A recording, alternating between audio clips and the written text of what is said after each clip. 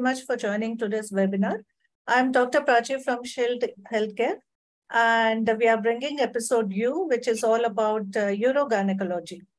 So A to Z series, Trending Hour series is brought to you by AGOG. So let us have a quick introduction of AGOG followed by prayer.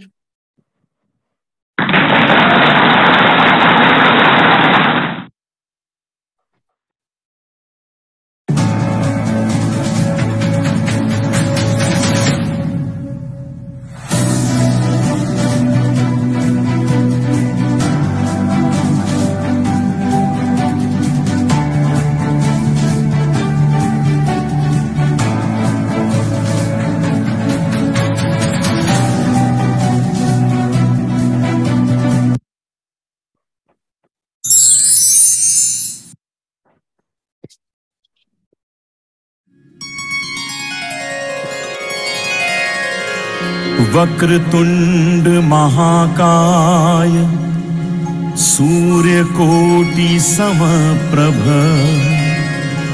निर्विघ्नं कुरु मे देव सर्वकार्येषु सर्वदा।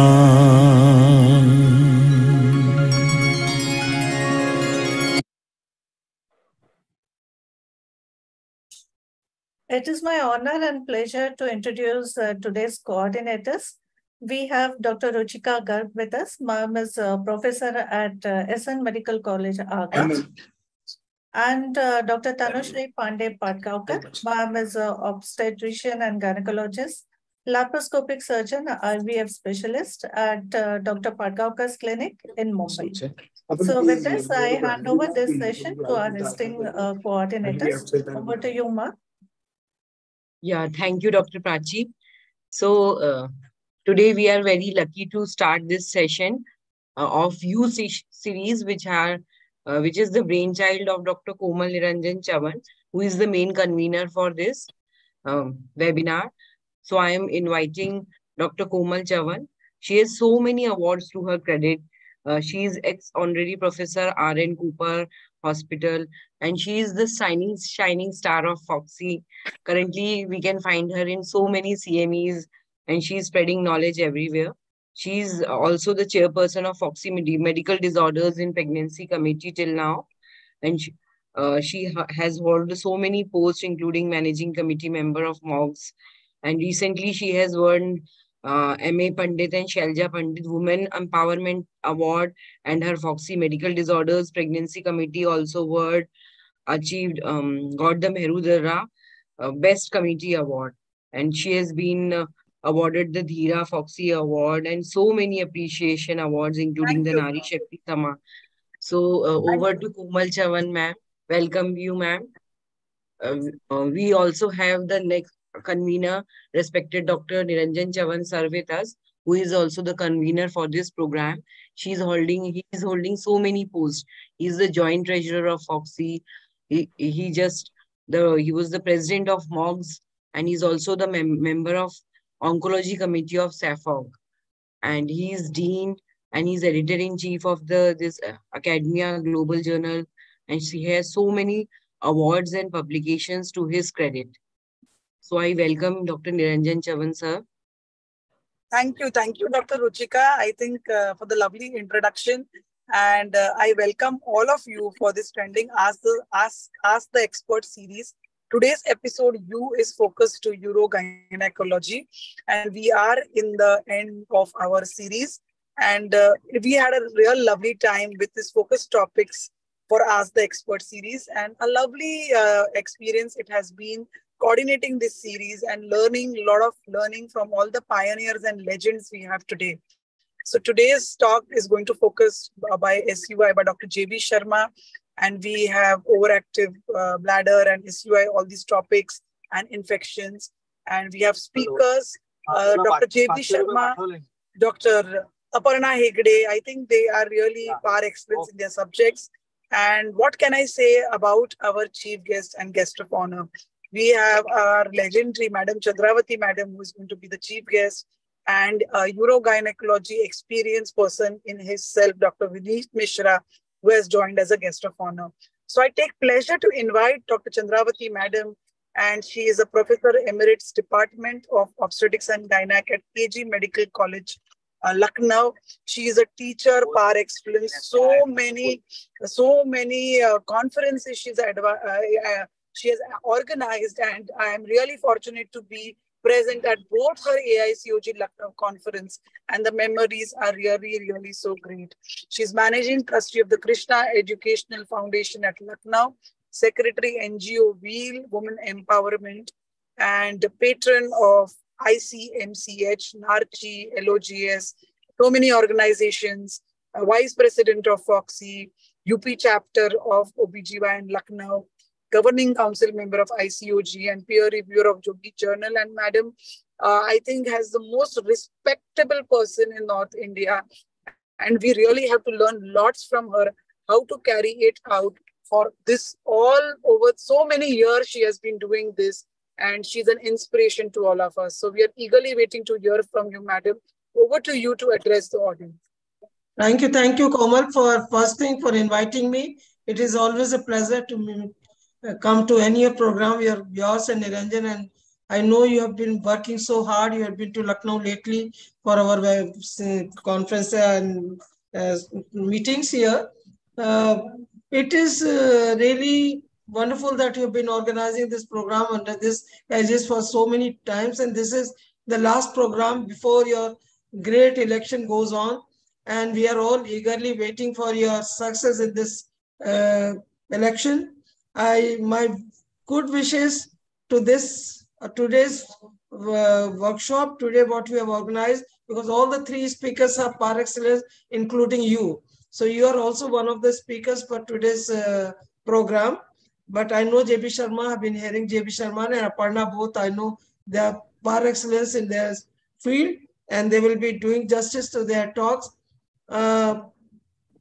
Besides this, I know that, for all urinary symptoms, we all understand, especially in UP, women, for the first time, they would go always to a gynecologist.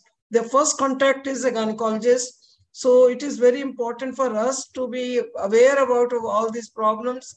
And if we find something extraordinary, I know we need somewhere where we can always refer our patients, and he will be doing justice to those patients.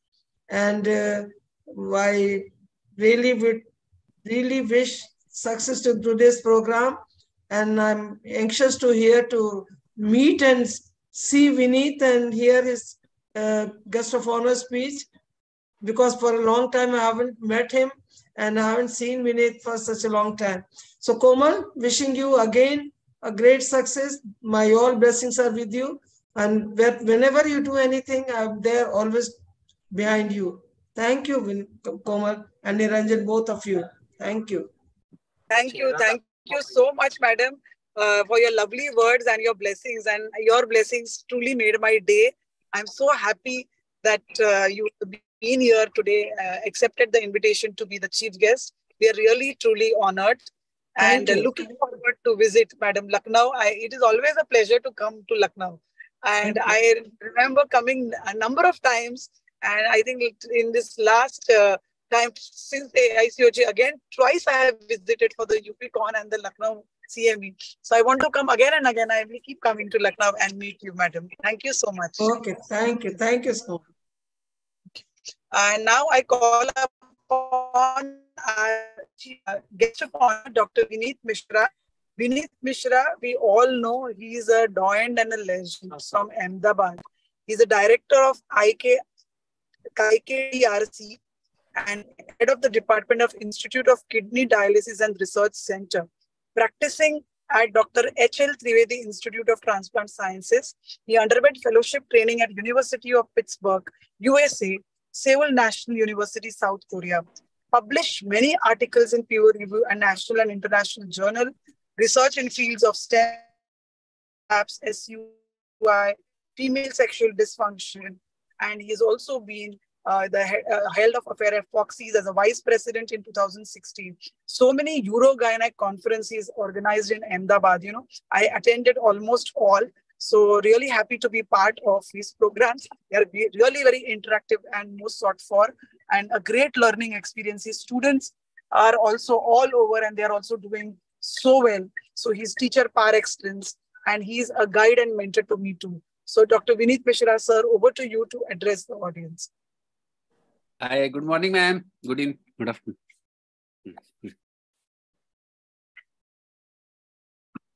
We welcome JB Sharma, sir. Kindly unmute, sir. Vineet, sir. Yes. Okay. So,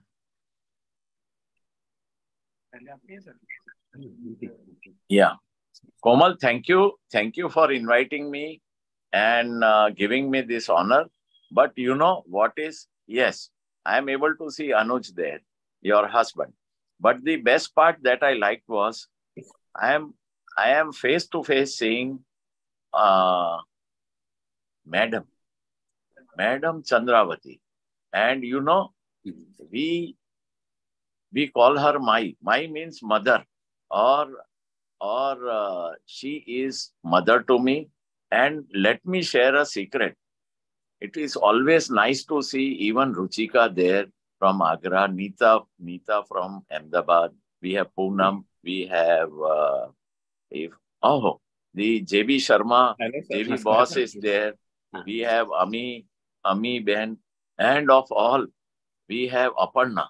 It is nice to see, you know. And Komal, you have done a great thing bringing so stalwarts, especially Chandravati madam. It is, you know, always nice to see her and take her Ashirwad. And let me share you one secret which none of you know. Neeta, Madam Chandravati is from Ahmedabad, is from Gujarat. Can you imagine? Yes. And I know for generations before, they migrated to UP, and now, yes, she is that stalwart, and stalwart of her capacity. Probably very few exist in this country. It is always nice to see her, the energy that she has, and the blessing that she gives, you know. But I am aghast with the technology which is there. Can you see? Komal is traveling and Madam Sabarwal is traveling. And then also we are in a conference and in an academic feast. So now probably all conferences, all Foxy conferences, everything should be on Zoom and WebEx. Am I right, madam? है ना? Madam, आम होना चाहिए. क्या लेके सब जगह पे भागो, ये करो, इसकी जगह पे there can be conferencing, knowledge sharing, right on WebEx and Zoom. But the initiative, Komal, that you have done is excellent. I have all my blessings to you. I have always called your husband as Anuj, as my younger brother. And वो खाली थोड़ा अनुज है ना, बदमाश है. Only you can control Anuj. I tell him on his face, Madam Chandravati, वो लड़का बहुत अच्छा है. पर क्या है, हाँ, उसको क्या कहते हैं, कोमल कंट्रोल कर रही है, तो बहुत अच्छी बात है. That is on little bit on personal basis. But Komal, all the best. And you, whatever venture you do in Foxy or any organization, we are all with you. All our blessings are with you. So everything good should happen. And let us enjoy the academic feast, the stalwarts that you have brought on the platform, which is big thing. Thank you, Komal, for giving us that opportunity. At least you made my day when I got darshan of Chandravati Mat. And all my this thing, you know, Ruchika runs journals and everything, doing big thing in Agra. I have Neeta is there. Though she is from Gujarat, Ahmedabad, but I have not met her since quite a time, but it is always nice seeing her on Zoom. JB boss, the big man. Big man. No, sir. And still bigger is Aparna. Aparna is, मतलब वो कहते हैं ना madam कि कोई लोग मतलब वो गली में क्रिकेट खेलते हैं ना, हम उसको फलिया कहते हैं, फलिया में क्रिकेट खेलते हैं। कुछ लोग क्या कहते हैं, डिस्ट्रिक्ट में क्रिकेट खेलते हैं। पर जो सही, जो बड़ा क्रिकेट खेलते हैं ना मैडम, वो सिर्फ क्या कहते हैं, जेबी शर्मा साहब हैं जो इंटरनेशनल उसमें हैं, और क्या कहते हैं, अपर्णा है। Thank you Komal, all the best. Thank you so much, sir, for the lovely words and some lighter moments in your talk. They were really heartening, and thank you for being here and blessing us. Your support means a lot to me, and I look forward to it. And thank you, Chandravati madam and Dr. Vineet Mishra sir, from bottom of my heart. Komal, for I have a meeting. Some of my time goes Yes, to Gandhinagar, so I have a meeting. I will probably join you in between. Thank you, yes, sir. everybody. Sure, sir. हाँ, Looking प्रणाम forward. Madam. Thank you, प्रणाम thank you आशीर्वाद, सबको, हाँ नमस्ते। प्रणाम आशीर्वाद दे दो मैडम, जूम पे ही दे दो, है ना, जूम पे ही दे दो, पक्का, बिल्कुल, दोनों हाथ से, पक्का आशीर्वाद, पक्का, पूरा दिल से। सबको आज मैडम का आशीर्वाद मिल गया है। Chandravati madam has blessed us all. Thank you, thank you, thank you so much. Thank you for all your blessings, and it means a lot. With that note, I will hand over back to Ruchika to take forward the scientific proceedings. We are waiting eagerly for Dr. J.B. Sharma's talk. Thank you. Yeah.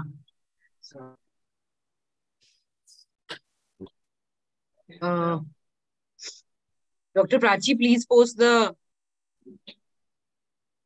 Yeah. Please post the CVs. So I would like to welcome Dr. J.B. Sharma sir for that. For the chairpersons of the session are, we have senior consultant Dr. Ami Mehta madam.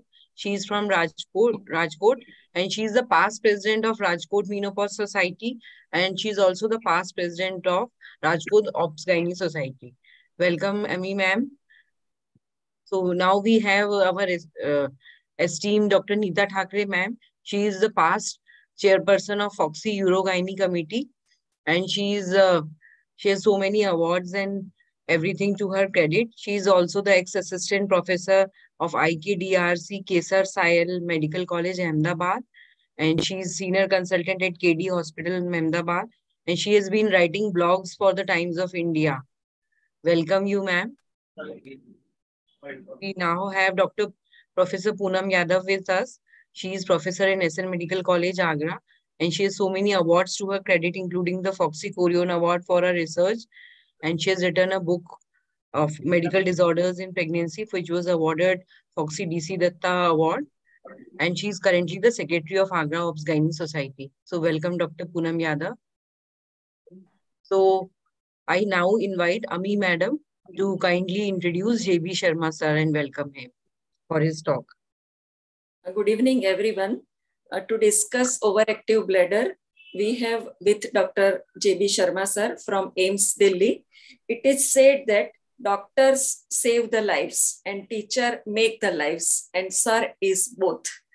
Sir has done his urogynec from King's College London and started fellowship on it also, and he has published more than 350 books. He has published the chapters. We are eagerly waiting to listen the sir. So over to you, Dr. J.B. Sharma sir. Okay. Yeah. Thank you very much. At the outset, I thank Madam Komal Chavan madam for inviting me here, and respected chairperson Dr. Ruchika, and it's great to have blessings of Chandravati madam and Dr. Vineet Mishra and my colleague Dr. Neeta Thakre, and so thank you very much. So we now go to the overactive bladder syndrome. I mean, can you see my slides, ma'am? Oh, sorry. Yeah, we are just trying to say.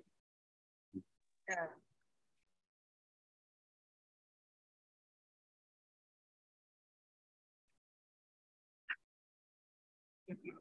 Yeah.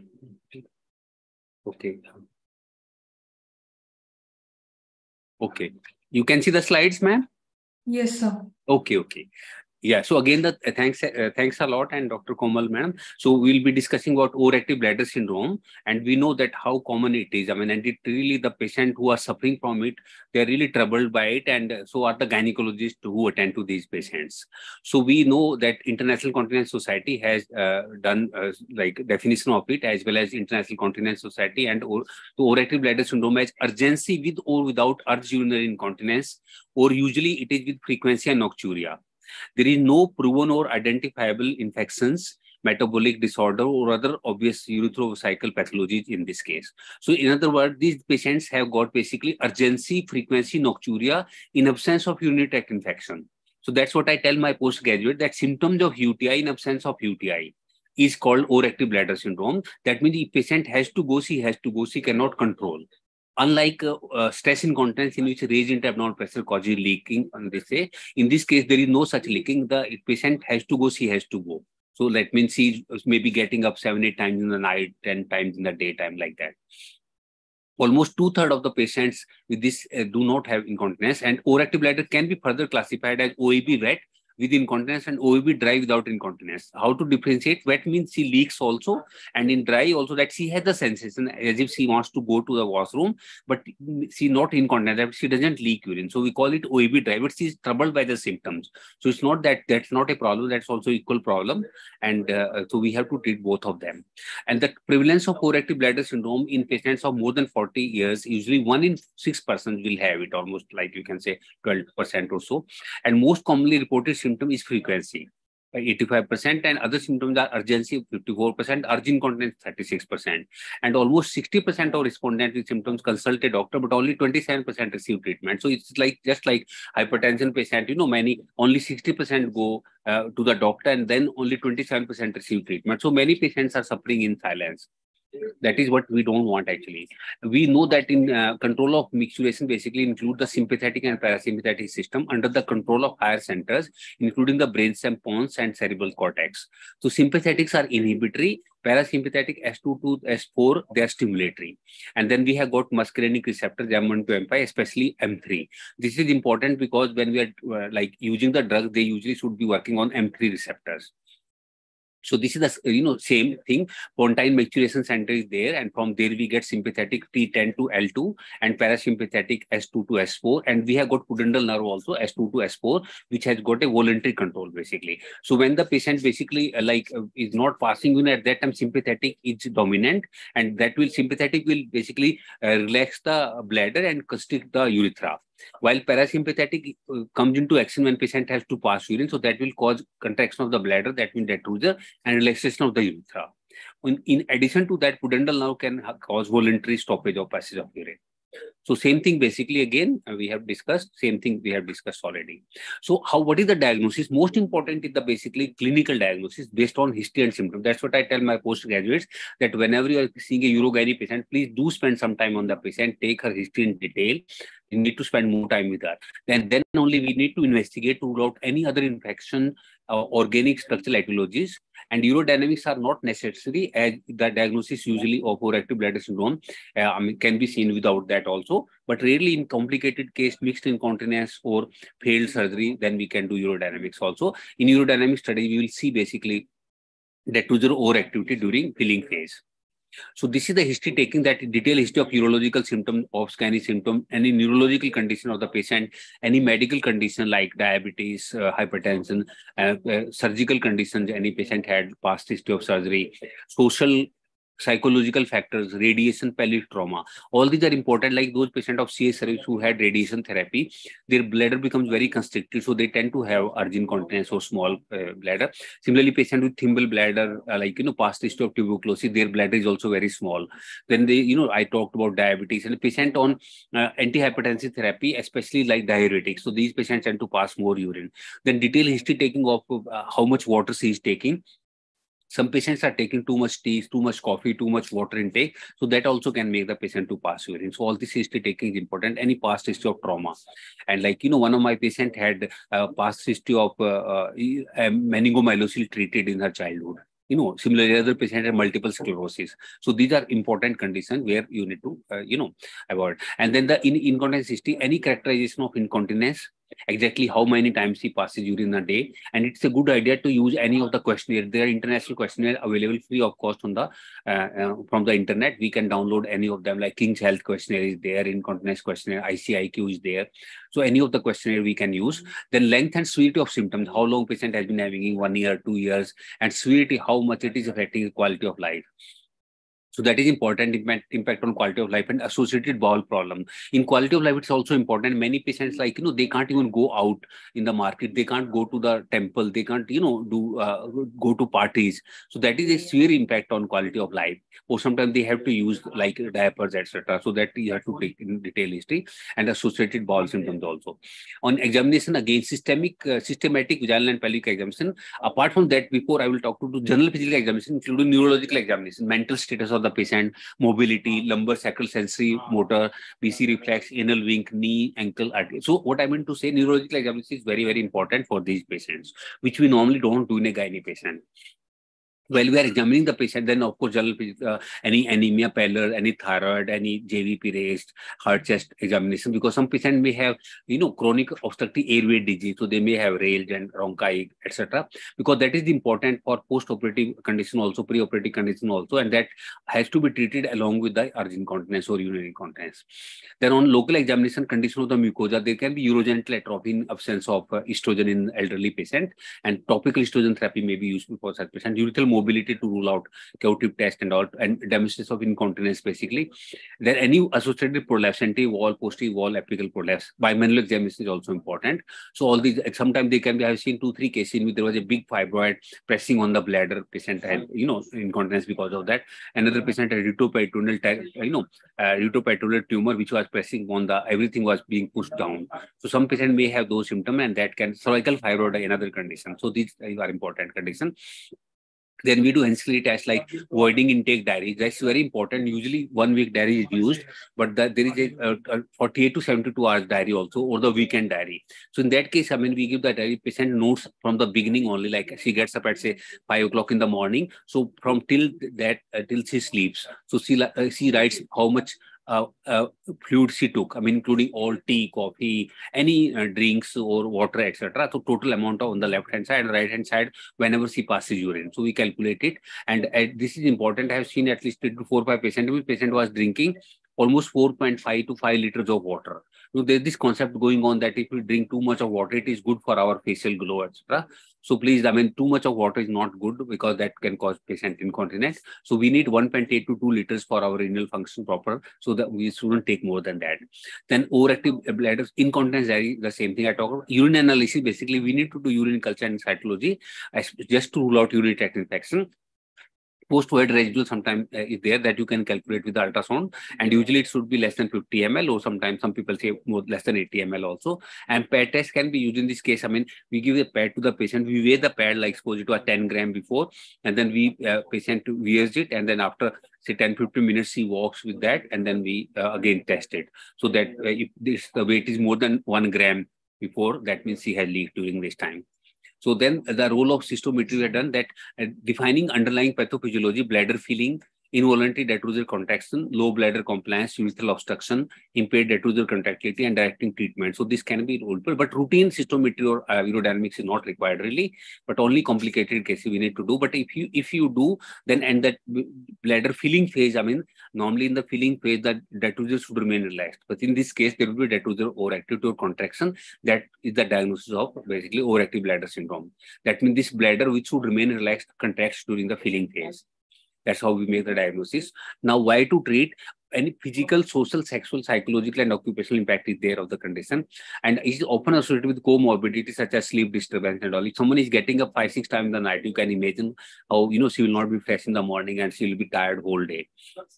Then depression and poor quality of life will be there. So almost 32% patient had these symptoms. They felt depressed and all, and they can't sleep well. And then another important, because many of these patients are elderly, so they're also at an increased risk of falls and fractures from rushing to the toilet. Sometimes the patient rushes, and so it's very important that in the washroom of these patients, we should have some rail to hold, and the rugs should be there, and the water should not be there on the floor. Otherwise, these patients can fall. So that is also important. Now, management is usually non-surgical, And surgical treatment is very rarely done for overactive bladder syndrome. Just to complete the list, we are using it. So mainly these are lifestyle changes, bladder training, drugs, and very rarely we need to go for surgical treatment, which I'll be discussing. So first line therapy is always behavioral therapy. And in this case, behavioral therapy we'll be discussing like lifestyle changes, reducing weight and exercise, etc. We'll discuss. Second line are antimuscarinic drugs or beta-3 agonist. And then third line intradetular botulinum toxin injection, PTNS, SNS, or rarely surgical treatment as a last resort.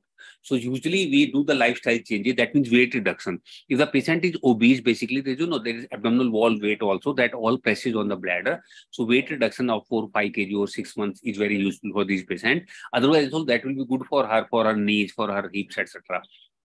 And she will feel more confident. Then she should avoid caffeine and smoking. This is important. We need to ask the patient what is making her to pass urine or what is making her urgency. Like I had a friend, he after drinking 1 cup of coffee, he was a male basically. He had so much urge incontinence that he had to go to the washroom 7 8 times.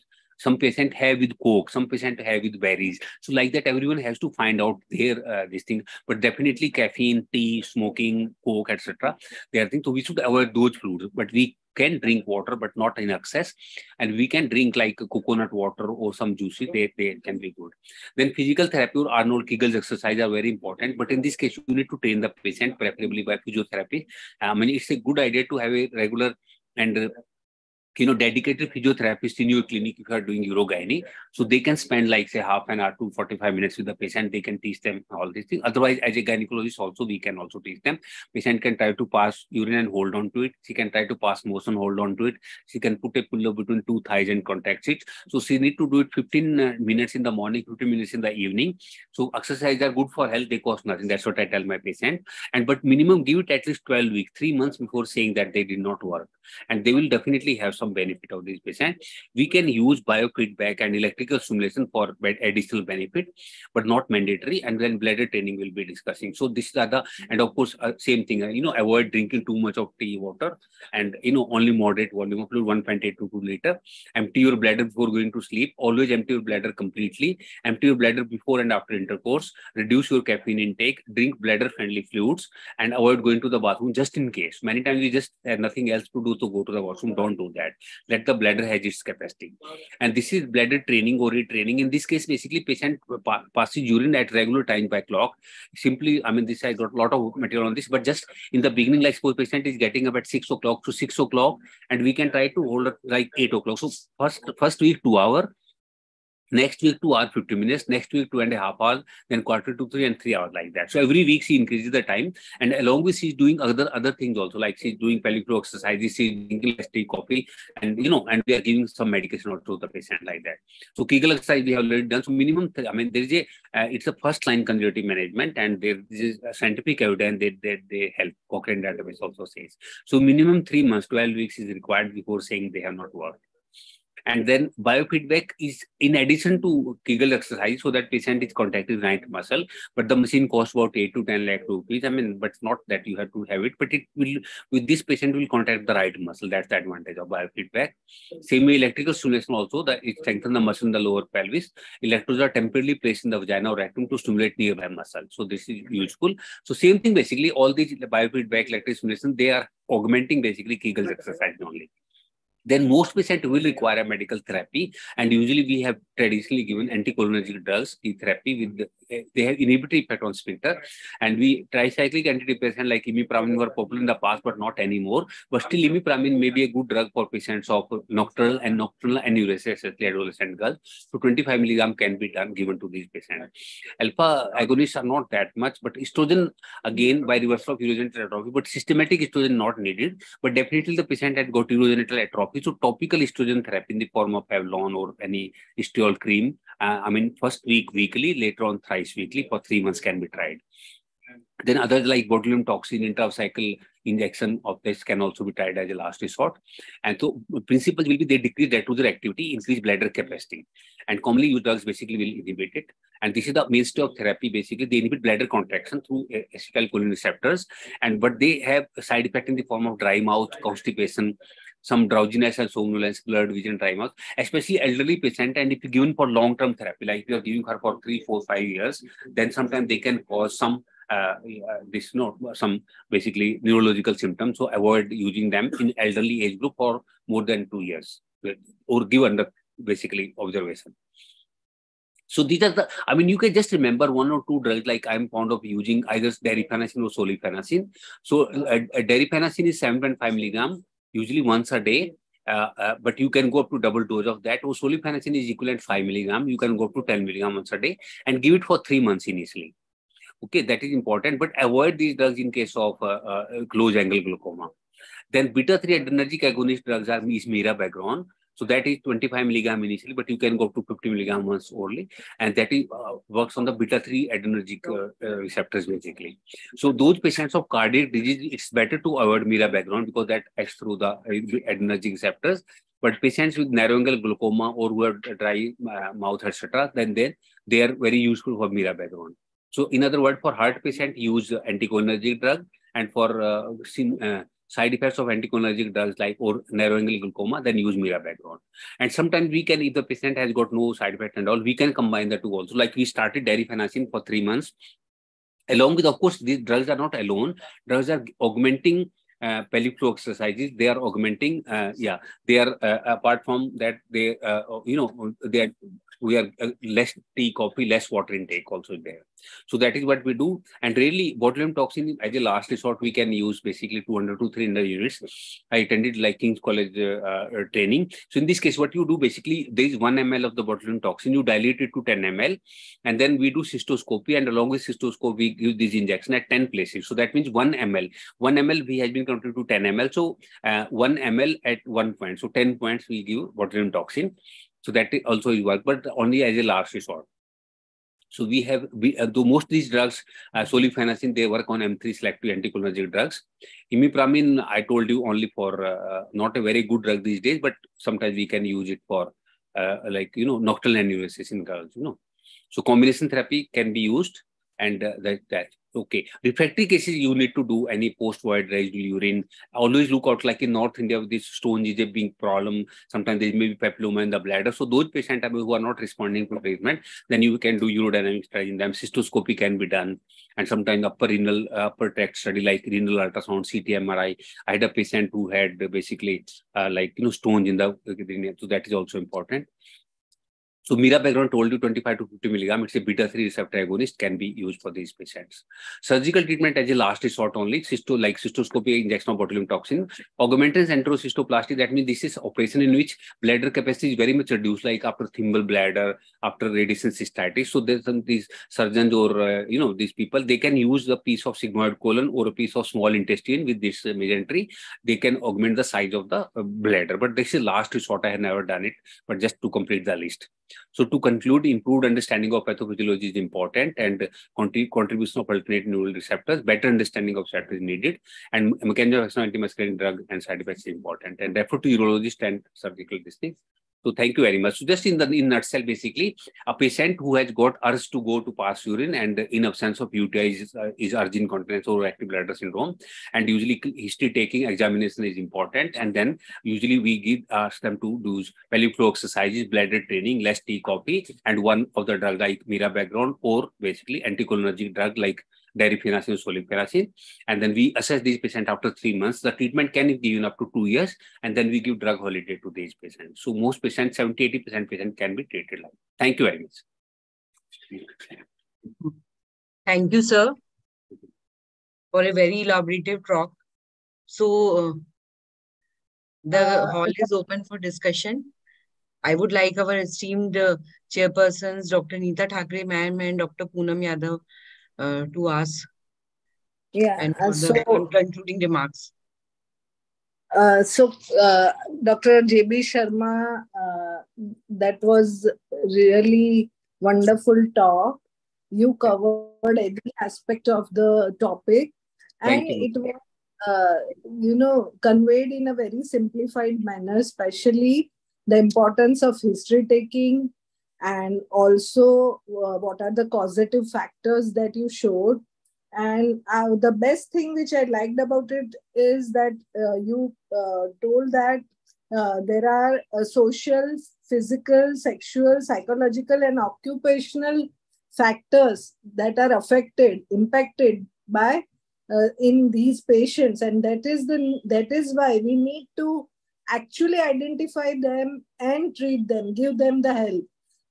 They usually take it as a condition which happens with age, and they neglect themselves. And I think with a better understanding of the subject and how to treat it, for any gynecologist, it's easier to help them. Thank you so much, sir. Thank you. Thank you. Thank you. Good to see you after a long... Yes. Thank you. Certainly. Certainly. You've been Hope really you are busy. fine, man. Dr. Poonam. Okay, thank you, sir. Sir, your talk was well elaborated, and it's just a presentation like a great teacher. Beside the medical treatment, you have also take great emphasis on the counseling and psychosocial aspect of the psychosocial health of a patient, especially in cases of overactive bladder syndrome or rest of the other bladder-related issues. All pharmacological and non-pharmacological treatment were well described. Thank you, sir, for your... Sir, I have a question. Yes, you said about drug holiday. So how much drug holiday practically we can give, for how long they can continue solifenacin and all? Yeah, madam, after 2 years, I give drug holiday for 3 to 6 months. And during this time, we hope that patient has lost 4-5 kg of weight. She has decreased tea, coffee, water intake. She has lost weight. And she has, her pelvic floor muscles have become better. So we hope those factors have taken over, and then we can give it. So we give it 3 to 6, but in my practical experience, that almost 50 to 60% patients are okay after that. So I assess them after 3 to 6 months again. But some patient, I ask them, you have seen life with both, with the drugs, without drugs, which was better? So 50% patients say, no, sir, we want to go back on the drugs. So you can do, but avoid after 65, 70 years of age, don't too much long therapy. There have been some neurocognitive dysfunction has been observed in the patient on long-term therapy. So just observe them. What is your experience with mirabegron compared to solifenacin? Mirabegron is highly effective, but just avoid in cardiac patients. I mean, just be cautious. It's not that absolutely contraindicated, but mirabegron is a very good drug. And I have about in my practice, 60% patients of mine are on anticholinergic drugs, darifenacin or solifenacin. About 35 to 40% patients are on mirabegron. 10% patients are on both. The combination of both. One option is you can increase the dose, like mirabegron can be increased to 50 milligram, but then the side effects tend to be more. Similarly, solifenacin from 5, you can go to 10 milligram. But other option is that, 5 milligram solifenacin with 25 mirabegron may be a better choice, because then the side effects will not be added up. And provided sir, there are no contraindications. In case of mixed incontinence, Yes, which we will treat first? Yeah, in case of mixed incontinence, you had to ask the patient what is bothering her more. I mean, there will be one dominant symptom, if the urge incontinence is dominant, then we need to treat the urge incontinence first with darifenacin or mirabegron. Along with in those mixed incontinence patients, I tend to give them other things like, pelvic floor exercises, decreased tea, coffee intake, bladder training. Plus, I also give duloxetine, 20 milligram OD. So 20 milligram OD for 3 months with darifenacin or solifenacin, and then I assess the patient after 3 months. But if the patient has got mixed incontinence, but in spite of this treatment, but her main predominant symptom is stress incontinence, then I have done surgical treatment also, TOT, but don't do in the beginning only. Like after 3 to 6 months, I asked that patient. So by this time, her mirabegron or solifenacin has taken care of her urge incontinence, but she said that I'm troubled because this duloxetine is not very effective. I mean, treatment for stress incontinence is usually surgical. Medical treatment is not that effective, but treatment of OAB is essentially medical treatment. So whatever is bothering her more, we need to treat that first. Thank you. Thank you. Thank you, sir, for your pearls of wisdom and sharing your experience with us. It was a lovely, fabulous talk, Dr. J.B. Sharma. Thank you, man. Thank you. Thanks for the opportunity. Every word what you said, and really insightful about the drug therapy, when to give drug holiday. I think that was so lovely and well discussed. Thank you so much for joining, J.B. Sharma. Thank you, man. Thank you. Dr. Aparna also speaking. Yeah.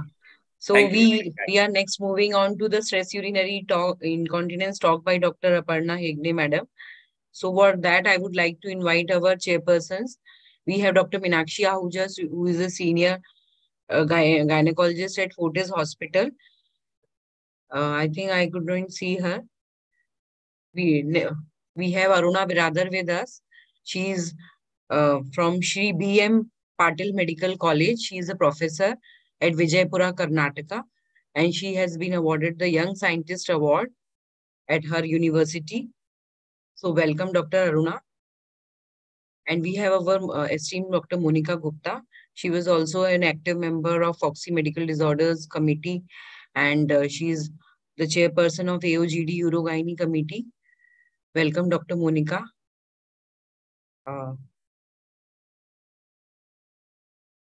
So our esteemed chairpersons who would like to introduce Dr. Aparna Hegde, madam. I think there is some poor connectivity, so I would like to introduce esteemed Dr. Aparna Hegde, madam. She is Associate Professor, Urogyne, Kama Hospital at Grant Medical College, Mumbai. And she's a consultant urogynecologist at Surya Hospital, Mumbai. She's a founder and director of a center at Delhi, Urogyne Center, and she's running centers at both Delhi as well as Mumbai. And she's chairperson and foundation of International Urogyne Assistant. She's editorial board member of International Urogyne Journal, and she's also member of International Urogyne Committee of Prolapse. And she's a senior visiting fellow at IIM Ahmedabad also. She has so many awards to her credit. So it is like Niti Aayog Award, MIT Elevate Award, Scholar Award, British Medical Journal South Asia Award for Maternal and Child Health Team, and Social Entrepreneur of the Year Award, Women Changemaker Award. She has been awarded Fellowship of Menopause Society of Sri Lanka. So over to Dr. Aparna, madam. Welcome you, ma'am. Oh, thank you so much for having me, Komal. And it's so great to be in the presence of such stalwarts. Thank you for that. I go back many years with Niranjan and Komal, so it's good to be here. Yeah, so I'm going to talk about SUI, right? One second. Can you see my slides? Yes.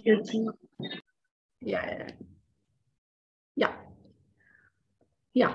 So Dr. JP Sharma has covered evaluation of patient of incontinence, right? So I'm not going to go there because I have paucity of time. I'm going to go on to the management of SUI. So you evaluated a patient well, and now you've gathered that the patient has SUI, right?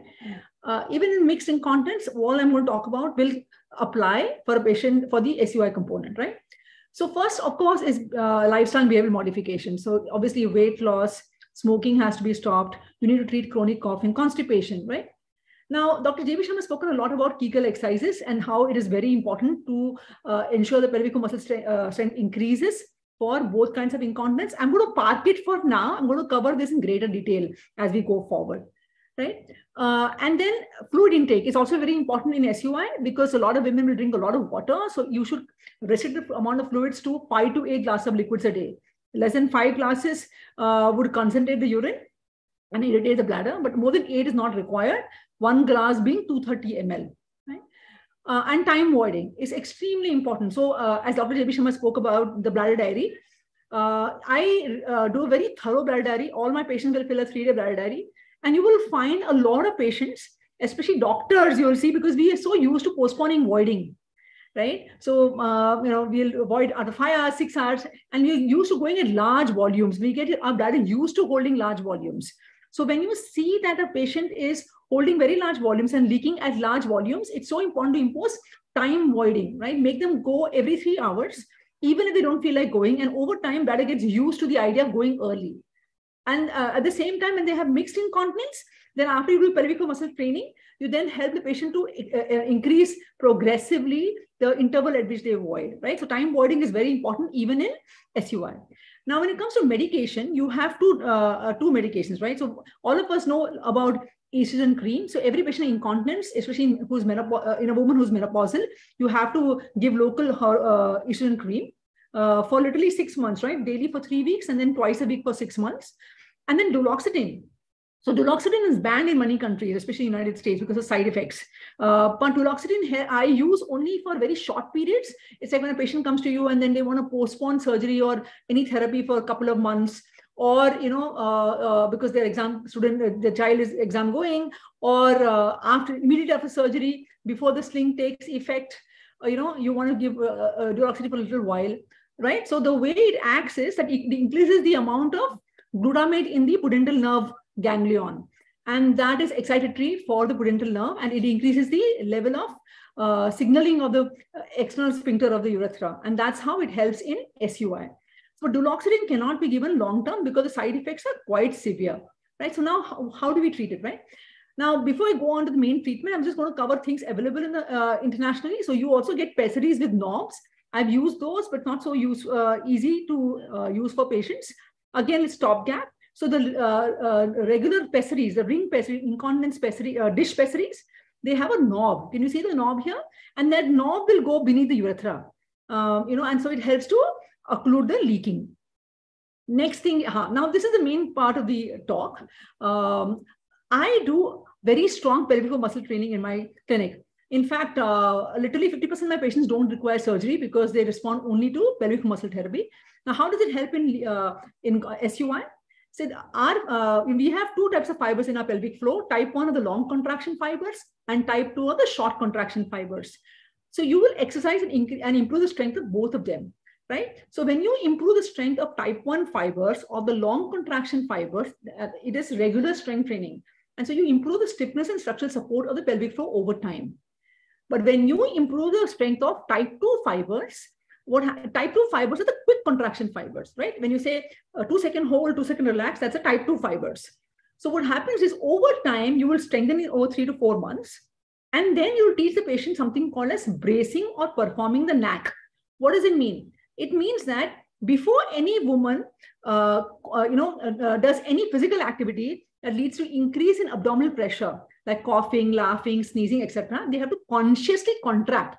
So 2-second hold and then cough. So you consciously do it. And when you keep on doing it consciously, over time, it becomes a behavioral modification. So body automatically learns to contract before coughing, laughing, sneezing, etc. And it really works beautifully. It's called bracing or performing the knack.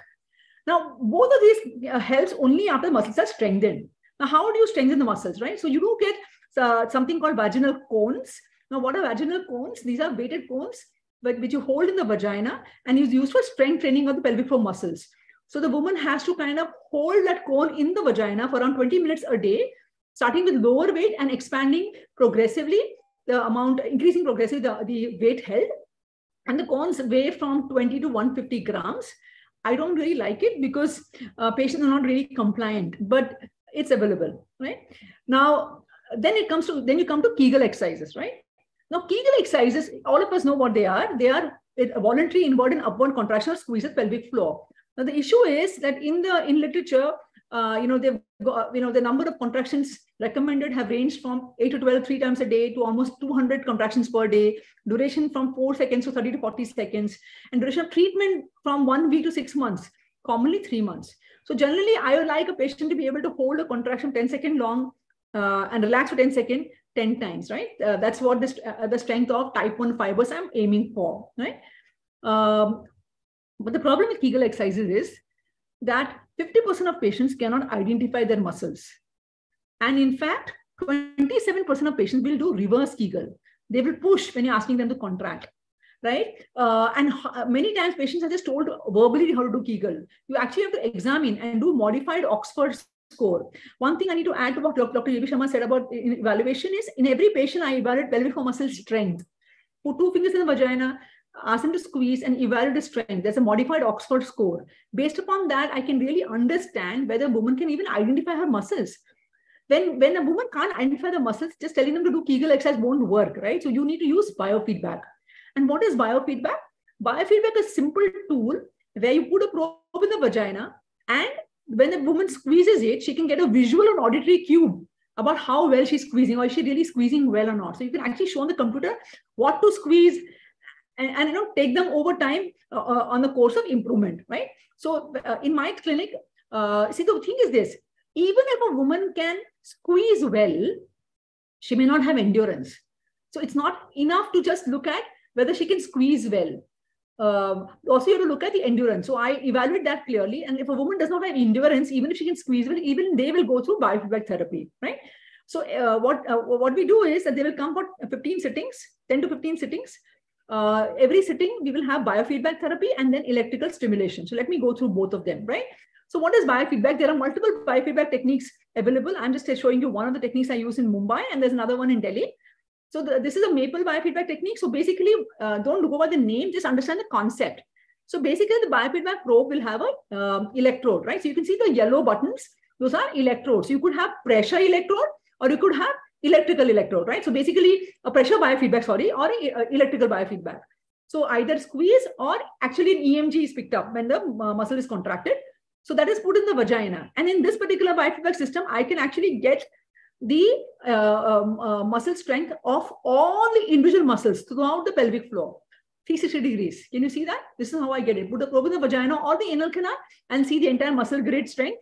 And I can actually compare it to standard, like other women who are normal in the same age group, right? So when you compare, there's a color coding we use, right? So if it is, it's comparable, it's white. If it's hyper contracted, it's red. Or if it's very weak, it's blue. So patient gets a visual cue also, like how is her muscle, right? Because it's a misnomer to think that every SUI patient has weak muscles. Sometimes one side is contracted, the other side is relaxed. Even that imbalance can cause leaking of urine, right? So what do we do? When they come to us, I will look at the rest EMG. Then I will take them through a series of maximal voluntary contraction. You can see the middle rung. It's 2 second hold, 2 second relax. These are like maximal contractions, type 2 fibers. I will do that 10 times. And then I will do the endurance contraction of the type 1 fibers, right? So basically you look at this patient, I've been asking them to hold for 10 seconds, relax for 10 seconds.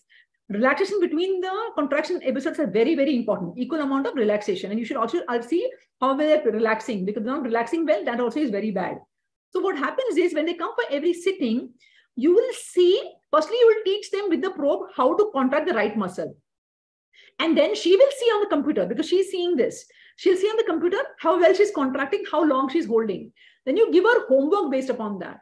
So for example, if a woman can only hold in your clinic 2 second hold, 2 second relax 2 times, then the homework will be go to the bathroom in the morning, come back, sit, do 4 second hold, 4 second relax 4 times. 2 second more than she could hold, 2 times more than she could hold, right? In front of you, right? So 2 seconds more, 2 times more. So 4 second hold, 4 second relax 4 times. Then you're going to give a half an hour break, and also then exercise the type 2 fibers. 2 second hold, 2 second relax 4 times, 3 times a day. So progressively, they'll come back to you. If they're exercising very well, then you can see that they can improve. In your clinic, then she's holding for longer.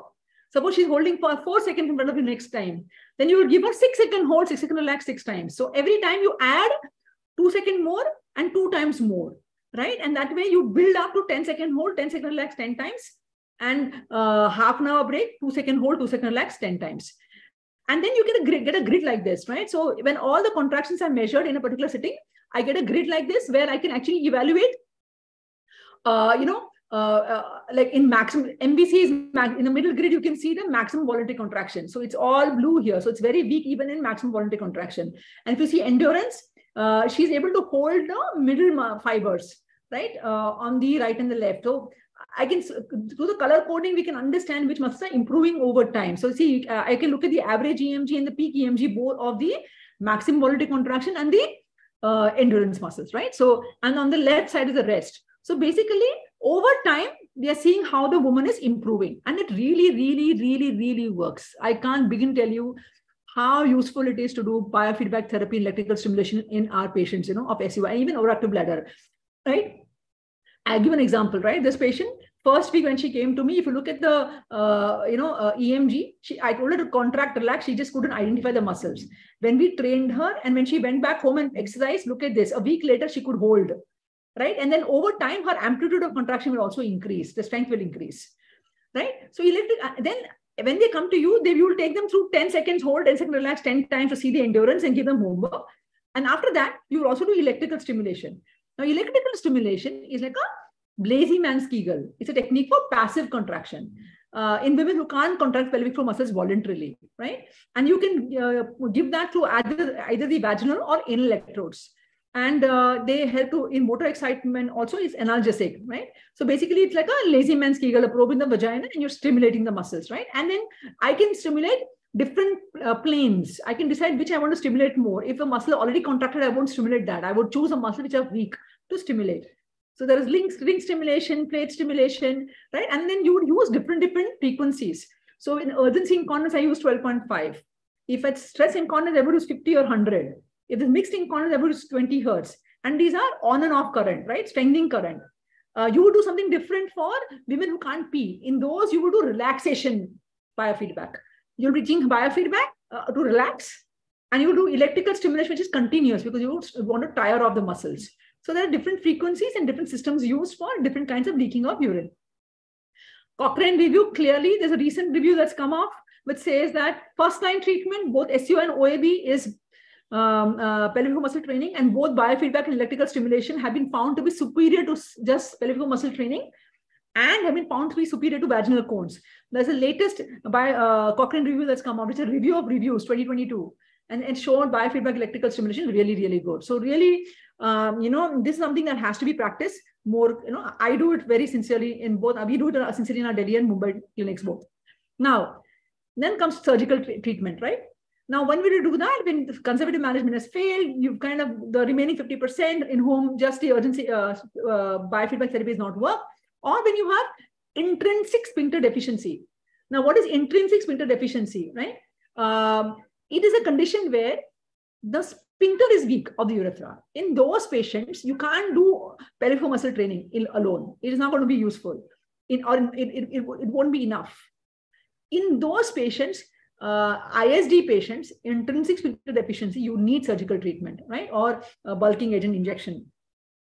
And if a woman is unable to comply with non-surgical therapy, right? So now let's look at surgical treatment. So because of paucity of time, I'm going to go through what should be done in which case, right? So just give you an idea of where what is applicable, because it's so important to choose the right surgical method, right? Because it's not like one size fits all. I know this kind of surgery, so that will be done in every patient. It doesn't work like that. So historically, how has it moved, right? Earlier, there was anterior repair, but in which Kelly stitch was done, but 40% failure rates, Kelly stitch is not enough. So then it went on to autologous slings, right? There was the rectus fascia, fascia lata. Then came the retropubic bladder neck suspension operations, Bursch, open, right? And then came needle procedures. Needle procedures have gone out of vogue. Now nobody does needle procedures. Then came the synthetic slings, right? So instead of using autologous, people started using mesh. Then came the laparoscopic Bursch corpus suspension. Then came the modification synthetic slings, which is tension-free slings, the modern TVD, retropubic sling. And finally, according to some people, the pinnacle of it all is transobturator. Why? Because simple, it's efficacious, safe. But is that the case? Let's see whether you should be doing transobturator in everybody, or you should pick and choose in whom you're going to do which surgery, right? So let's go through every. So just listen to the take-home messages. Because of paucity of time, but these are extremely important take-home messages. When will you do which kind of surgery? Now let's come to Bursch. Now we all know what we do in Bursch. In Bursch, we suspend the bladder neck to the Cooper's ligament bilaterally, right? Now remember one very important thing. Never, never, never do Bursch when a woman has intrinsic sphincter deficiency, ISD. And ISD is a urodynamic diagnosis. In urodynamics, if I find that the maximal urethral closure pressure is, less than 20 centimeter water, or the Valsalva leak point pressures are low, right? Let's not go into technicalities of it, but just understand when the woman has low Valsalva leak point pressure and maximal urethral closure pressure, which means that she's got intrinsic sphincter deficiency, the sphincter itself is weak within the urethra, never do Bursch. Why? Because what does Bursch do? It pulls the bladder neck into the abdomen and keeps it open. Right? So in an ISD patient, they will leak more. I have seen patients who have undergone Bursch or even sacrocolpoplexy, and the bladder neck has been pulled up and kept open and they're leaking like a tap. So never do that. Another problem with Bursch corpus suspension is that there's an increased chance of enteroceal formation because it pulls the bladder neck anteriorly. Right? So a very recent meta-analysis clearly shown that's inferior to retropubic slings. Okay? You can do Bursch in, when you're doing, it's a regular hypermobility associated with SUI, where the supported urethra is weak, the sphincter is normal. You're anyway doing hysterectomy laparoscopically in that patient, then you can combine that with the Bursch, right? But never do it in ISD patients. One big take-home message. Then comes the retropubic bladder neck sling, which is the or the pubovaginal sling. Now, what does it mean, right?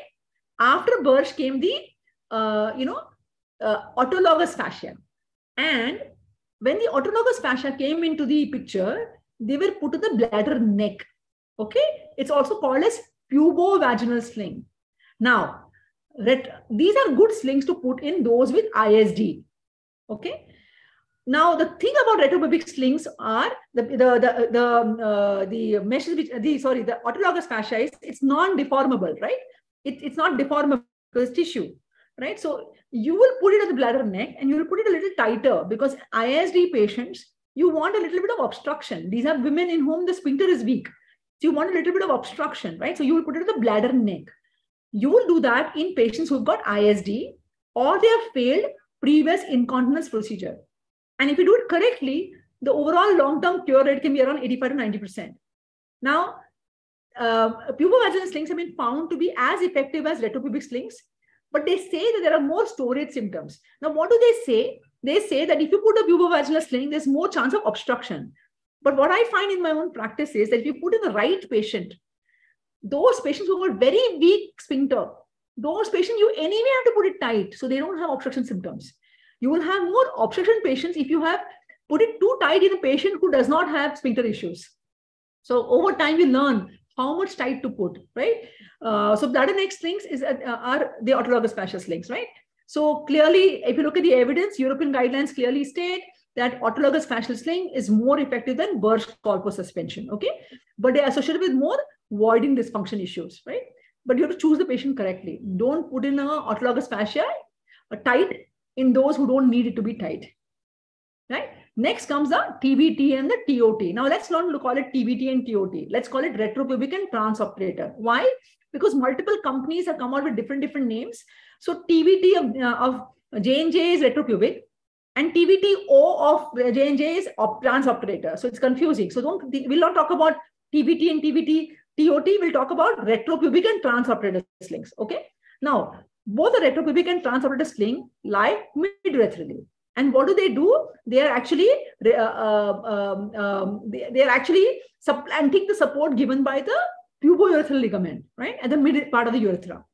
You're going to put the two slings tension-free, meaning you're going to leave a little bit of space between the urethra and the sling. You're going to be tension-free. Why is that? Because you're not supposed to cause obstruction at rest. Only when the patient laughs, coughs, sneezes, or does any physical activity that leads to increased abdominal pressure, you want the sling to cause dynamic compression at the mid-urethra. Now, it is very, very clear. Take home message. After 8 years, it has been clearly shown that retropubic is more durable than transobturator. Okay? So retropubic has been found to have higher objective patient-reported cure rates at 8-year point. Please understand. Okay? Very clear. So if I have a younger woman, I will put in a retropubic sling. I will not put in a transobturator because the evidence is not available that long, right? Retropubic has long-term evidence, right? So there's 11-year evidence for retropubic. There's 17-year evidence. Same group of women were followed up for 17 years, 90 women, and the rate is high, 90% objectively continent. But one thing I want to ask you, when you look at all the papers, they'll keep saying retropubic is equivalent to transobturator. That is what you'll read in the conclusion. Plus, please understand, all these papers have excluded mixed incontinence and ISD. So please read the fine print. Most papers exclude mixed incontinence ISD. When you exclude mixed incontinence ISD, retropubic is equivalent to transobturator. Even in the long-term study for retropubic, they've excluded ISD and mixed incontinence. So that's the thing. In ISD, which is a very special category of patients, which we see a lot in our clinic, remember, transobturator should never be put. The reoperation rates are very high. It's almost double. Okay? So please understand, in ISD patients, intrinsic sphincter deficiency patients, always do a retropubic sling and not a transobturator sling. Now, transobturator is of two types, outside in and inside out. If I have time, I would have shown you surgeries, but lack of time, right? So I have 10 minutes more, but I will try and show you surgeries also. Outside in, inside out, right? Now, outside in and inside out are equivalent in results. But when we talk about outside in, I like them better than inside out. Why is that? Now, in transobturator sling, you go in outside in, you go from the groin and come out through the vagina. That means you are having the groin point of entry under control.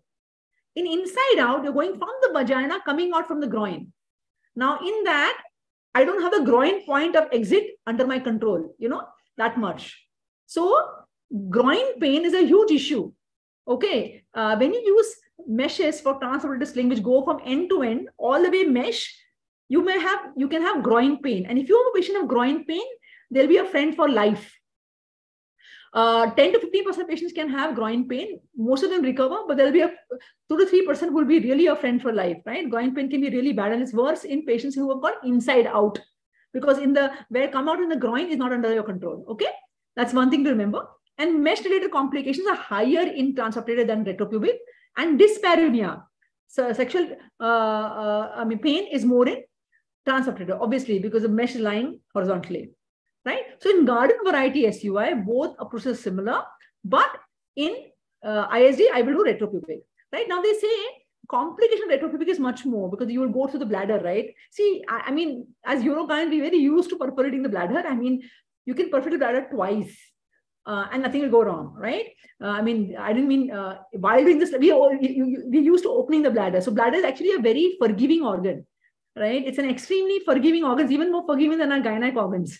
Seriously. So if you perforate even twice, it's fine, right? If you perforate 3 times, it's not fine. But if you follow the right technique, the perforation levels actually go lower.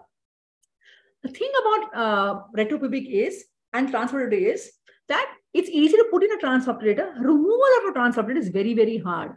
Why is that? Because if you look at where the transoperator goes, if you see the direction of transoperator, look at where it goes, right? It's coming out from the adductor medius, brevis. This is a part of the body none of us knows anything about. The orthopedic people don't know, the urologists don't know, the urogynes don't know, the gynecs don't know.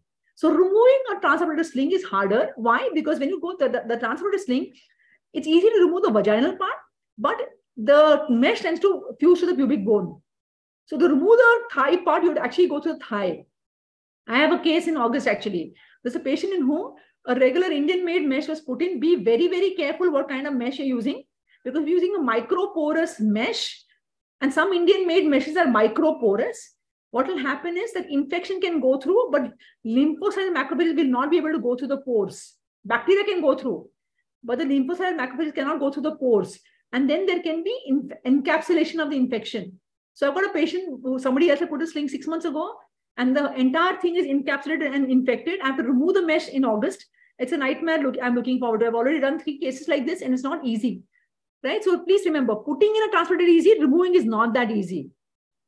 Whereas retropubic area, we all know, we all do Bursch. So, that area we are familiar with, the retropubic space. Okay.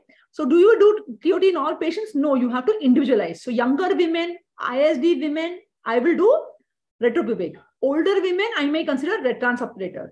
If I'm doing concomitant prolapse surgery with sling surgery, I would rather do retropubic, because my ultrasound work has clearly shown retropubic sling tends to stay in place more often, right? So always choose the right patient. Both slings will work beautifully for you, right? Now, how about the new mini slings? Be very, very careful. The mini slings have not really come to Indian market that much. But remember that, what do you mean by single incision slings? Now, these are slings which are if you look at TOT, transoperator, they have 2 incision points in the vagina and the groin. Whereas single incision slings have only 1 incision in the vagina, and the other part hitches in the operative membrane.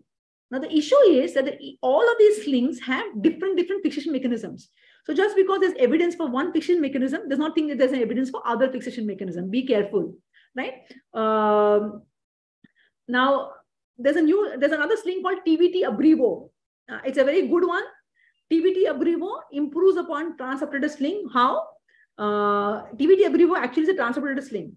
But the only difference is that because there's a groin pain chance, what they have done is that they have kept the mesh smaller, shorter, and the ends are proline stitches. So what happens is only proline stitches go through the operative membrane and operative muscle. And so pain is lesser, right? So the success rates are pretty high. So you can use TVT Abrivo instead of transoperative tape, which is going to mesh all the way through. Yeah. Now, laser, lastly, I'm going to finishing last points. Laser is not useful. There's evidence coming out that even in moderate SUI, it's not useful. And in mild and moderate SUI, my biofeedback works beautifully. So why would I do laser, right? So be very careful about using laser. It's industry driven. Biofeedback is absolutely non-invasive, whereas laser is invasive. I have seen in US in my training, patient coming with indiscriminate laser being used and vaginal stenosis because of that. So be very careful, right? So only when evidence comes out saying it's great, then you can go ahead and use it. FDA has come out saying that be careful unsubstantiated advertising. Okay, mixed incontinence, again, reoperation rates are higher in transsubstantiated growth. Okay. So be careful. In older women, I might put transsubstantiated. Younger women, I would rather put retropubic. Okay. Recurrent SUI, do not put transsubstantiated. Either put retropubic or bladder neck sling, the pubovaginal sling I spoke to you about. Okay. So do we have time to show videos or no time? Can I show videos? Yes, ma'am. Yeah, ma'am. We would love to hear. Yeah. So basically, I've got 2 videos. So just to show you, I'm showing you a simple outside in video of a transsubstantiated sling. Okay, now see, outside in. So basically, how do you do the marking? You have the patient lithotomy, and then you have the when the patient lithotomy, you will feel the adductor longus. Then next time lithotomy, feel adductor longus tendon. You'll feel a very tough tendon there. Now mark on the groin fold just beneath where the tendon ends. See my finger there. It's basically where the groin tendon ended. You can feel that give way. Tendon is very tough, right? Now this is a point of entry, right? But I will not enter there because if you enter in the groin fold, it can be painful for the patient. So you'll take an incision medial to the groin fold. Can you see the line there? That's where you enter, and then you go laterally after you've gone through the skin. Okay. So basically, and I'm showing you the earlier monarch, okay, when the incisions were long. So, okay, this is how it goes. You have the obturator canal, which is superolateral. You want to avoid that. That's why the position I showed you is very safe. That's a safe entry zone of monarch or any outside in mesh. All of them have followed the monarch sling, though monarch is no more available in the market. Okay. So what do? We're going to mark out adductor longus. Okay. And this is the direction, right? And literally it's at the level of clitoris, but I would not follow the clitoris. We're just showing you that it's almost at the level of clitoris, but that's the point where the adductor longus tendon is ended. Okay. And that's a groin fold. Okay. We're just marking out. But you can feel the give way. Okay. This is your point of entry. Okay. And that's the direction of your needles. Okay. Okay. And then we're going to hold the vestigial folds. Now here the incision is very big. We don't take such big incisions now. It's evolved over time, right? So you would take mid-urethral. The incision in transsubstantiated is a little bigger than the retropubic, but I would not go beyond 1.6 centimeters. Here you almost say 2 centimeters. Never go big incision because the sling tends to shift then. Okay, but it's evolved over time. Here there's more finger resection. Now we only do sharp dissection with mesenbom or stilis. See, now I told you, right? You don't go through the groin fold. You'll go medial to the groin fold. So we've put in lidocaine adrenaline there. Then take an incision. As I said, don't take as big an incision I'm going to show you here. It's mid-urethral. Earlier, we would do very big. This is the time when monarch actually came. This is from Cleveland Clinic, and that time monarch had just been. We were actually, testing out monarch at that point in time. Right? You dissect. You will carry forth the sharp dissection all the way to pubic membrane, perineal membrane. Don't do finger dissection, though we are going to show you finger dissection here. Okay. But remember, the incision in transsubstantiated is always bigger than the one in retropubic. And you're going to go all the way to the perineal membrane, either side. I'm going to fast forward it a little bit. In a short video.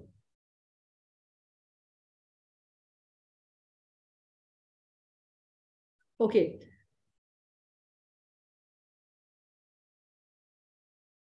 And then you put your finger there, and then you look at the way we're going to hold her, and you can feel the pubic bone on either side. Okay, now see now incision is medial to the groin fold marking. because you don't want to go through the groin fold. Otherwise, it'll be painful for the patient. Mesh can't go through the groin fold because it's a fold, right? Painful. So go medial to it. And then this is the direction of the needles. All needles outside in will go in this direction. Okay. And all of them have copied Monarch, but be careful. Some of them have larger curves. So be careful. So then when you go inside, see, this is the way. Look at this. This is very important. Okay. You got a finger in the vagina and your thumb will be on the needle. And you're going to go in perpendicularly in till you hear 2 clicks. You're going to go to the obturator membrane muscle and then turn. Okay. So you can actually see the clicks. Okay. Now just see how it goes. Okay. You will go perpendicularly in, just see how it goes. Okay. Now they push it in perpendicularly and you will feel 2 clicks. See this. Okay. See this. Go through the skin and then go laterally. Okay. See this. Go through the skin and then go laterally. See, laterally and then through the groin fold beneath the skin. 2 clicks you will hear. You will feel the give way. See. One more and then turn. You could see the give way, right? And then when you turn, it comes beautifully through the vaginal incision.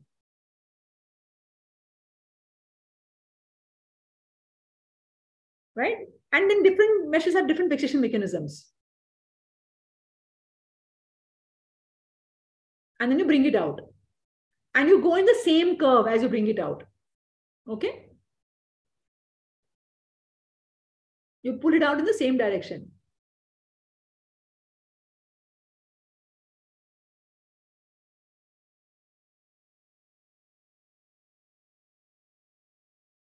Same thing you'll do on the other side. Okay? And then don't worry about these markings. All of these meshes come with their own techniques. What you need to know is the principles of doing this, right? So basically, Monarch came with this play point where you cut out. And remember one thing, Monarch had a plastic around it. Many of the meshes don't have plastic. When they don't have plastic, be careful about the friability. They should not be traumatic. Many Indian meshes are traumatic. They shear through the tissue. I use a CL Medical eye stop. Which is absolutely, which is not covered plastic, but which is very nice, fine material, doesn't shear the tissue. Okay. Okay. Now, once we've done that, you will hold the plastic where plastic is available and then tension it. So, okay, but how to tension it? Right. Now, tension should be perpendicular. Okay. It should not be parallel to the urethra. Okay. Very importantly, because tension free. And now tensioning now, here you're going to see scissor being used. I like to use Kelly's. Use one thing that you're comfortable with. We used to use scissor earlier. Now we do Kelly's, and now we go all the way to the break of the scissor. Okay, don't use it only the tip. In this patient, we want to make it tighter, but we don't want to make it normally tighter. Go to the break of the instrument. Okay, put the instrument perpendicularly down. But look at the direction of the instrument. It's perpendicularly down, right? And go through the break. Okay, go through here, and then tighten pull on both sides so that the sling is approximately tension free, and then remove the plastic. Okay, and then you will close the incision with 20 vital sutures interrupted. Okay. And then cut the mesh. Okay. Do I have time to show TVT, retropubic? I don't think so. It's a big lecture, so I can't hear you, Ruchika. Okay. TVT also, ma'am, you show, please. Okay. That so the I'm lecture going to show will be you complete. something that I use. So when I was in Cleveland Clinic, we had the eye stop mesh there. It's a French-made mesh, excellent mesh, excellent. Now the J&J one is not available. So luckily, when I was coming back from Cleveland Clinic, I told them you have to come to India, and they are in India, and it's cheaper. It's the best mesh.